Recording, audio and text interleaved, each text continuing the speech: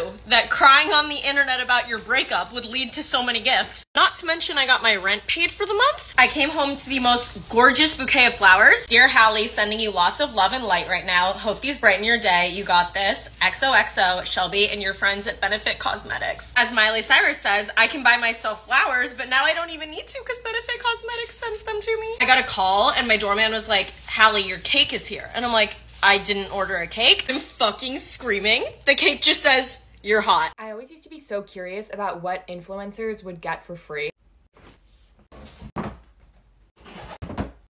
And now that I actually get PR, it genuinely shocks me sometimes what I get in a week. So I'm gonna show you what I got this week. Starting out with Instagram. This box actually weighs 30 pounds. And it's huge. This is amazing. It's this whole box of makeup and skincare. Everything that you see on this page. Next, we've got Set Active. A lot of brands really like to personalize their packages for you. So like they made me a little student ID with me on it and like a superlative. And then lots and lots of workout clothes. Mario Badescu. I feel like this is literally every product that they make and I'm so excited. Brennan Blackwood. I screamed when I opened this. It's like furry and I'm in love with it. The brand My Mom Made It, which I know you've seen on your Instagram feed, sent me the cutest loungewear. I can't wait to wear it. Love the packaging on this one already. And it's a cute leather purse. Conair. It's a blow dryer and I already know I'm gonna be finding these purple things all over my house for like weeks. Hi guys, welcome back to my channel. My name is Omaomi aka Petite Diva, and in this video we are talking about the realities of being an influencer. Now a lot of people, when they think of influencers, they think of a lot of PR packages, a lot of money, a lot of brand trips, a lot of things. Now in this video we are going to analyze the nitty-gritty of the life of an influencer or a content creator. Now this video is inspired by a particular lady who is a content creator slash influencer who reached 100K on TikTok, and she was talking about the fact that she has reached these milestones and had successful videos, but she's not getting the perks that she thought would come with the kind of success she has had on her page. Now, let's check out what she had to say, and let's check out what people had to say about her complaints on her situation. Okay, so I hit 100,000 followers this week, right? And I have several videos that have over millions of views. Several. I even have one video that has over 1 million likes. With that being said, my life has not changed not one bit. My life has not changed financially. No one recognizes me in public. I do not have these big brands trying to hit me up and shit. Now that I'm at the caliber that I am in regards to my following, it makes me look at other people with the caliber that I have in their following. And a lot of people like to portray themselves as like, oh, it'd be crazy to me. It'd be crazy to me when I see people that are like, oh, I have 50,000 followers, so I'm gonna move to LA and be a content creator. Where are you generating income in that? What is you moving to LA gonna do? What is you moving to Houston gonna do? What is you moving to these big market cities gonna do when everybody's out there doing the same thing? Everybody has 50,000 followers. Everybody has 100,000 followers. Everybody has that because it's not that hard to generate in today's society. Going viral is so easy on this app. And even then, why would you want content creation to be your only source of income? That's so unreliable. Your following could be here 1 second and gone the next. You know how easy it is to be canceled nowadays? But this is on social media.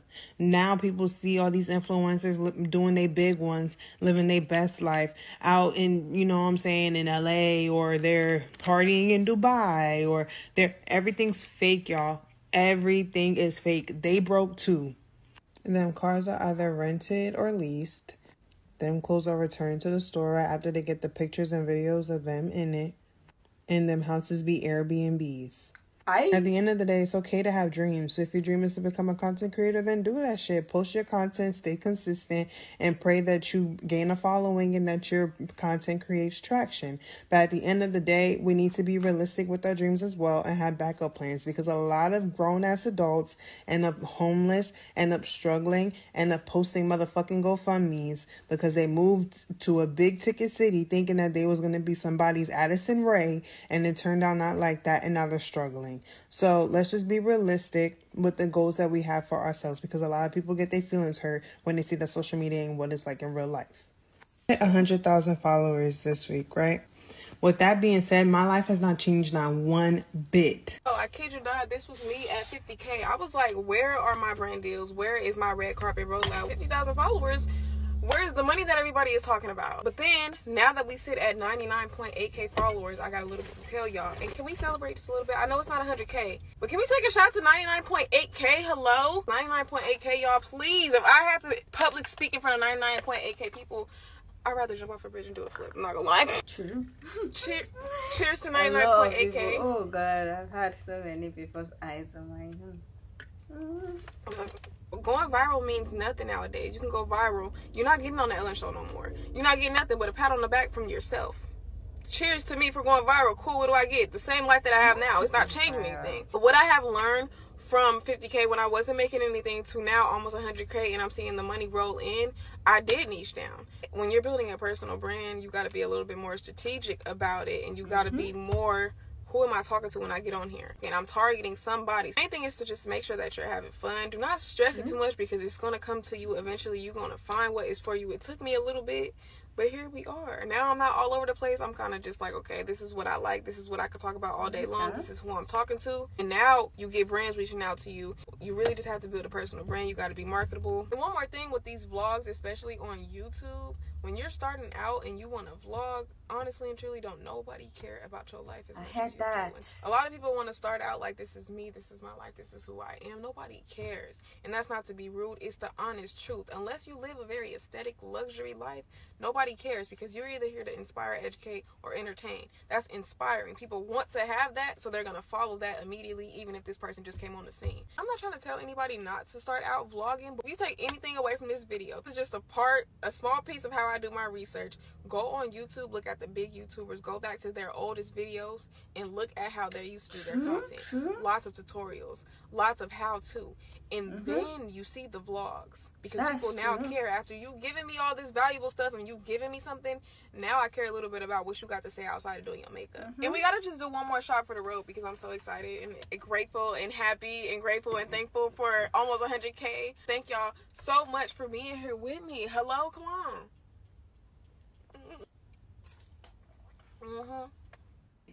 My life has not changed financially. No one recognizes me in public.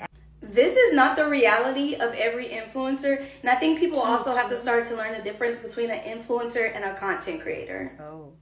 As an influencer, you have influence. People will buy things because of you. They will go places because of you. As a content creator, you just make content that people maybe can relate to, or they find funny, entertaining, things of that sort.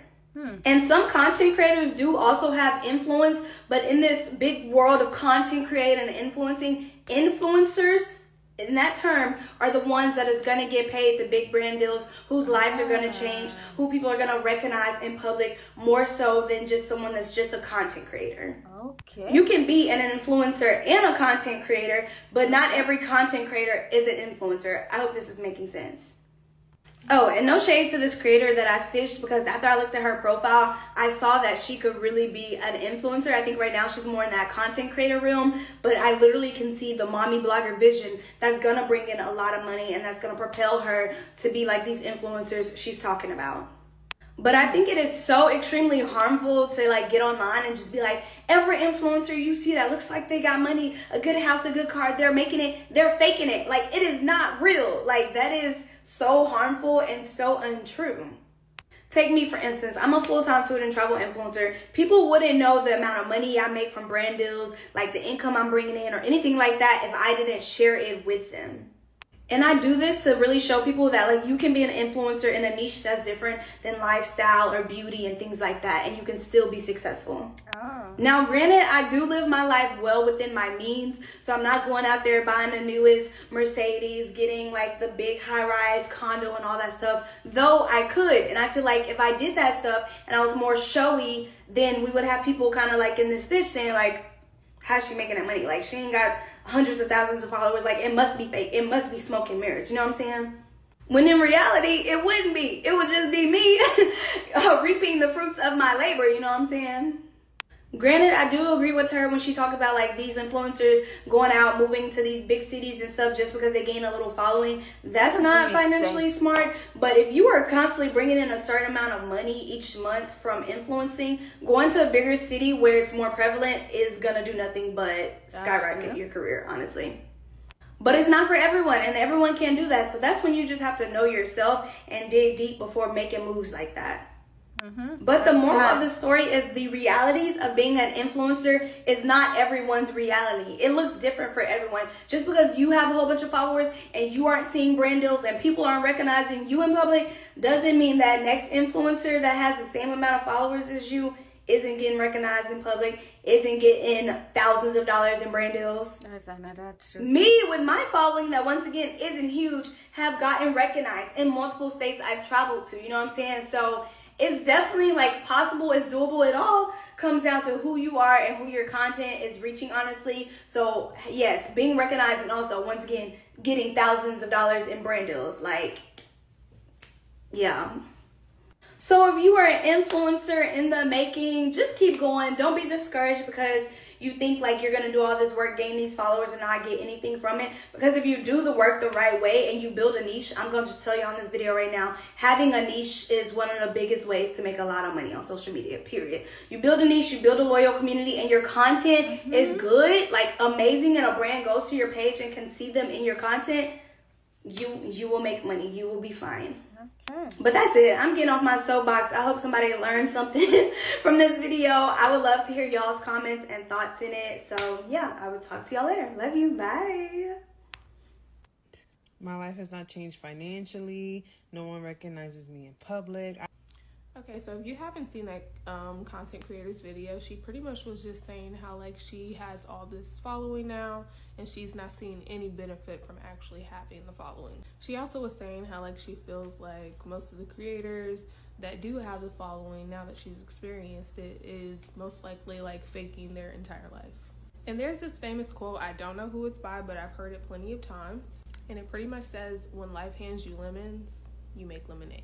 I feel like this quote is really good to apply to this specific situation. So let's say that the lemons are the followers and the lemonade is the monetization of the followers. Just by having the followers is not enough to make you money. Crazy part is that influence isn't always necessary to make a bunch of money. Like, you don't need a bunch of lemons to make lemonade. You really only need one. The fact is that you can't make lemonade just by having lemons. It's not enough just to have the lemons. If you just have the lemons and you just have them sitting around and you're not putting them to use, eventually the lemons are going to go bad. They're going to deteriorate and they're going to be you're not going to be able to use them anymore. That's the same with this following. Even if you're on the growth of just building your following and that's all you're worried about is having your following, understanding who you are, building the influence, building the cult-like following, that is still growth. That is still progress in your outcome of getting your lemonade. And that takes me to the next subject of her mentioning how some content creators could possibly be faking their lives. One, if there are people out here that are faking their lives, which I'm sure that there are, that is also their prerogative, because we're in a world where we are blessed with the decision to create our own realities. But outside of that, I believe that some people, especially people who want to create content professionally or be an influence, understand that aspect of creating content is that you are building a following, you are building an influence, and you are building people who want to be able to relate to you in whatever way. It doesn't have to be a one way is right type of relatability, because this world is infinite. So the same way that I have a thought about one thing, there are millions of people who have that same thought, but there are millions of people who have a completely different thought about the next thing, and that's why everybody is so unique. So I guess the point is, do what it is that you're going to do with your lemons in order to be fruitful, and whatever that is. You don't even have to make lemonade. You can make a lemon cake. You can make a lemon pie. So it's not necessarily a one-way thing of how to do this, but just understand that the seeds that are sown into you and the things that are given to you for creation, it is now your turn to multiply that and bring abundance to your life. The blessing has already been put in your hands, so now it's time for you to turn that blessing into something else, but it's solely up to you. And looking at anybody else's blessings and trying to figure out how they're doing it is only going to take the attention off of your blessings and how you can multiply and bring abundance to it. When you decide to take the attention off of that, you stagnate or deteriorate what is already given to you. And it happens because we're human, but this is just your reminder to put your eye back on your prize and grow it as much as you can. This is your time to do it. You have everything that you need to do it. And for anybody who is growing their following, this is a part of the process. So enjoy it. Okay, so that was quite insightful. Now, one of the people that replied, the original creator, talked about the fact that there's a difference between content creator and influencer. And I think I'm beginning to understand. Right now, I think I'm more of a content creator. I'm not an influencer because I just create content. I don't influence anybody to do anything for now. Based on my content is just to analyze situation and talk and just share what I think about some things. Now, for me, I don't consider myself an influencer. Now, if I begin to do lifestyle content and I begin to share things that I use and I have a community that trusts me based on my previous content, and they begin to trust me enough to try some of the things that I use and get some of the things that I use or some of the things that I mention, then I think that's when I become an influencer. Now, from what they're saying, I didn't really check out the original creator's page, but from what the second person is saying, it seems like she's more of creating content, but not like talking about brands or things. So brands are not like seeing her as an influencer. Now, someone in the comment mentioned that it's true that not everybody's experience is the same, that she had like 10,000 subscribers or followers and brands were already reaching out to her.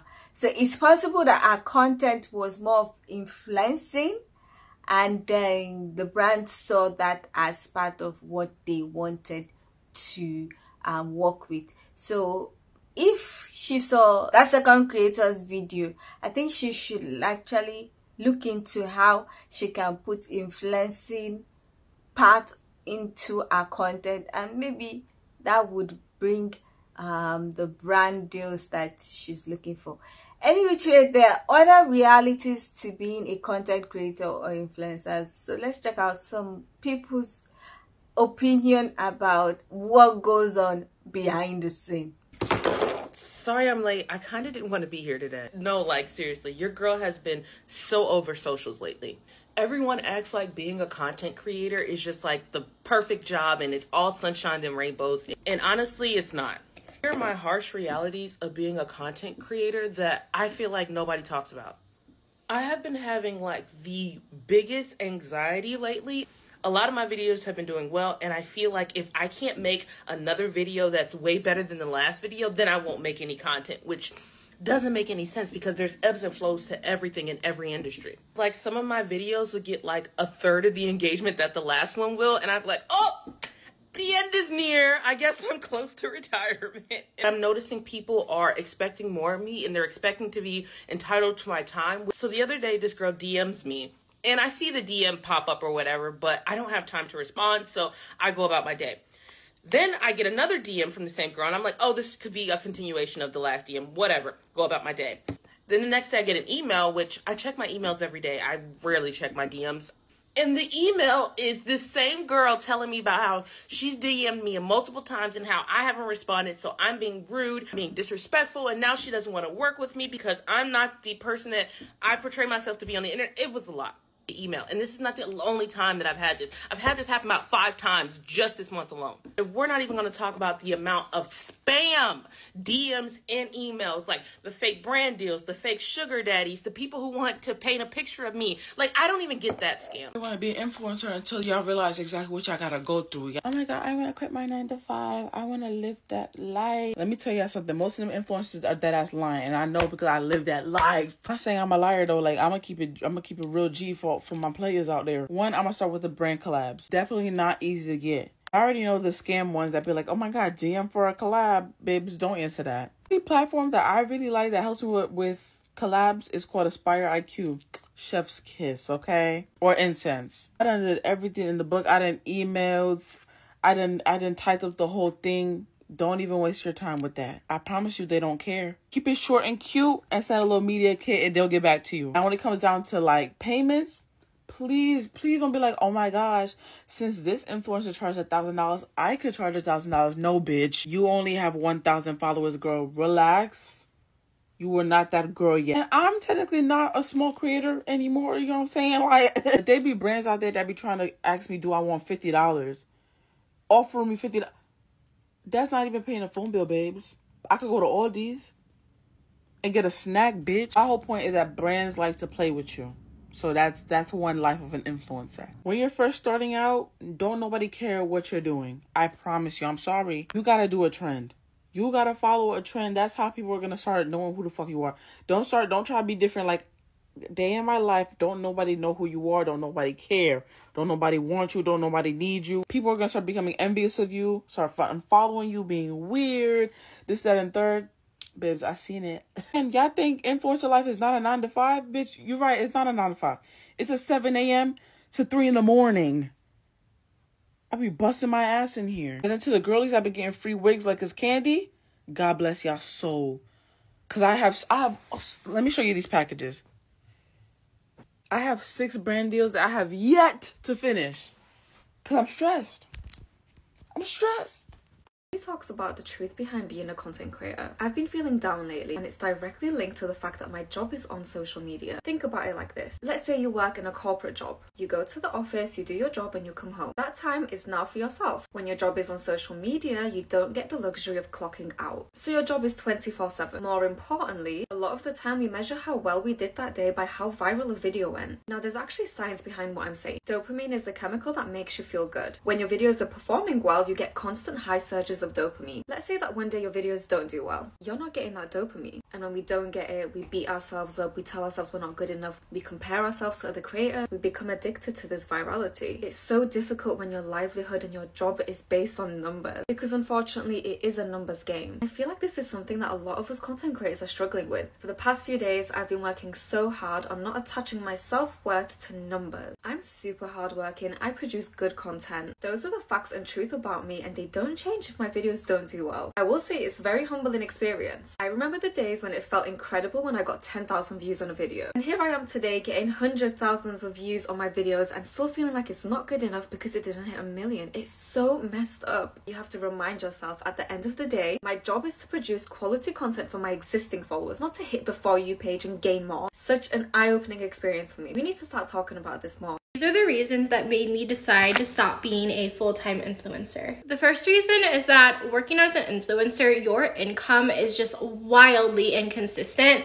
And if you're someone who likes predictability and consistency when it comes to your finances, that just makes this job incredibly stressful. The thing that I could just not accept was that 95% of your job as a basic influencer is to push one overpriced into unnecessary and meaningless product that really doesn't enhance anybody's quality of life, and you're doing all of that in the middle of a recession and when the cost of living is astronomical and the average person is having a hard time affording the basic necessities, and I just could not with that. Additionally, there's this unspoken standard that influencers are held to that brands are not, and that is especially apparent when it comes to the fact that influencers are without a doubt expected to uphold their end of the contract without leniency more often than not, especially when it comes to delivering the content,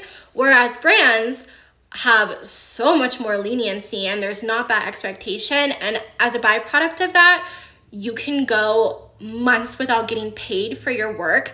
Usually the brands are overdue and sometimes they don't even pay you at all. Another thing that I had a really hard time with was the fact that more often than not, influencers are expected to have either no values or forego their values for the sake of a relationship with the brand or the check that you could or might get. and it felt icky, it felt wrong, and I just, again, didn't fuck with it. And the final piece that really put it over the edge for me was the fact that in order to stay relevant and to continue creating new and different content, you have to buy things, even if you don't want them or even if you don't really care. And I just hated the mindless consumption that usually is attached to being an influencer, because one, it feels disingenuous because you only bought it because you needed something to share with your followers and to get new followers. And two, it just contributes to buying all these things and just up the planet. These days, I am still creating and posting on social media, but I have not accepted a brand deal since October and posted one since November because I felt that it was more important that I take a step back and reevaluate my approach and my place in this industry and on social media versus making a bet.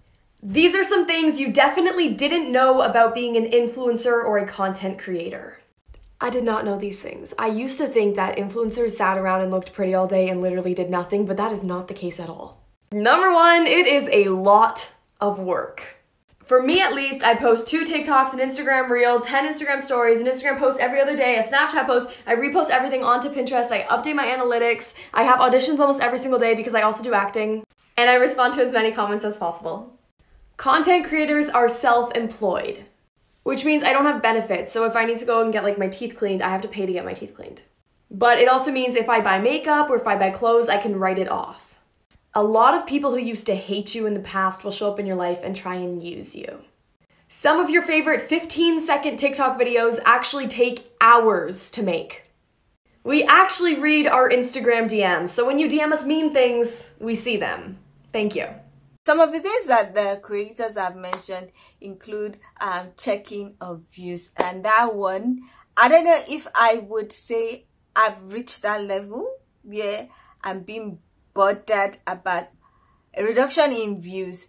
Now, personally, for my videos, which is weird, YouTube has this thing, I don't know, maybe YouTube is fighting me or something, or YouTube is, I don't know if YouTube is against me, but for my videos, the first 24 hours to 48 hours, I usually don't get like a lot of views. I get between 20, 40 to like 100 views, and then like after 2 days, it kind of takes off for maybe like 24 hours. So whatever views I get within 24 hours, that's what I will get, and then it just stops. So previously, my average, if it does that, because not all videos that will do that, there's not videos that will experience that kind of growth. Some within 24 hours, 48 hours, if it's 100, it's 100, it stays like that for weeks. If you check my playlist, you will see that I have a lot of videos, probably like 20 or 30 videos that the views have not reached up to 500. But there are some that I've passed that. So I get between 1,000 to like, usually my average, my highest was like 2,600 views, and it comes within maybe 3 to 5 days. After the 5th days, nothing happens. Now I have a video that has done over 30k views, and because I was so used to my videos not doing beyond 2.6, 2.5, when I saw the views at 3,000, I did not know how to act. I was not happy. I was just like, is there something wrong? I honestly said, is there something wrong? This doesn't make sense. That's what I said when I saw that video do 3,000. Then I saw it do 5,000, and I'm like, is there something wrong again? And then I was expecting it to actually stop. The honest truth is, when the video reached 5,000 views, I was expecting it to stop, because it was typical of my videos to stop moving, the views to stop moving, for the algorithm to stop pushing it. So me seeing 30,000 views and seeing this video get views every day for more than 15 days after I uploaded it is strange to me. I'm grateful for it. but it's just strange. So for me, a lot of people saying they get views, and then when the views stop, it'll be like, is it the end? Me, I've not experienced that kind of thing right now. What I'm experiencing is I'm already used to a certain level of my videos doing certain amount of views. So I just look at it. Anytime I upload, the honest truth is, anytime I upload, my mindset is that this video will just do highest 2-6 views. I don't really look at it doing 10k views, 20k views, 30k views. I hope and pray, but I don't put too much attention on that. Once I see it moving, after 2 days, if the views begin to move, I'll be like, okay, it's about to get to 2k views or 3k views. So might stop at 1k, might stop at 1-2 in the next 24 hours, 48 hours, and everything ends. So when I see a video do more than 2-6, I'm like, is there something wrong? But for people that are used to having hundreds of thousands of views, millions of views, when they see something like 10k views on one of their videos, they begin to get anxious. They'll be like, oh, is my channel dying? And if it happens to like 3 or 4 videos, they begin to panic. Because another thing with content creation and influencing that they also mentioned, the fact that your income is not stable, and it can give you anxiety. If you're used to a particular lifestyle, if you're used to a particular amount that you're earning, like say you're earning $10,000 in a month, and a particular month you earn 3,000, the next month you earn 2,500, the next month it's not up to 5,000, you begin to panic. Now if it is being stable, you will be like, oh, that's okay. But with content creation and influencing, your income is not stable. So if you're someone like that likes that stability, content creation and influencing might not be your best choice for your main hustle. So if you want to do content creation or influencing and you want it to be your main hustle, like I said in one of my other videos, you have to diversify your income. So you have to have different streams of income, so that no matter what, each is bringing a certain amount together will help to maintain your lifestyle. So, that's one thing that people should know about content creation and influencing. Now, like I said, I'm not an influencer at this point in time because I'm just creating content. Now, for me, my own plan or hope is that when I make my videos, whenever YouTube releases me from this is algorithm jail, if I get to a point where my videos on an average are doing like 20,000 to 50,000 views anytime I upload, I should begin to add a little bit of lifestyle content where I talk about things beyond talking about issues, and just showing things that I do outside content creation. And in that case, if those videos, if I have a community that trusts me and watch those videos and trust what I say, I would begin to show a lot of things that I use, not just to get brand deals, but just to share what I do or use or something.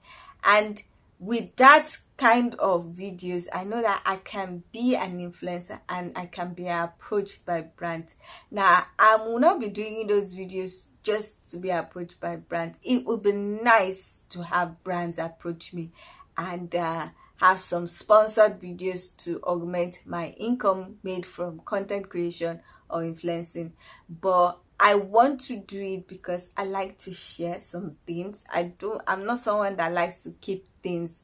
So I would love to do that, but I know that I don't have the community yet to do stuff like that. So I am just limiting myself to content creation for now. I want to build my community and build my channel. So personally, I don't look at my subscribers count and think I should be getting brand deals, because I know that I'm not putting up content that brands will love.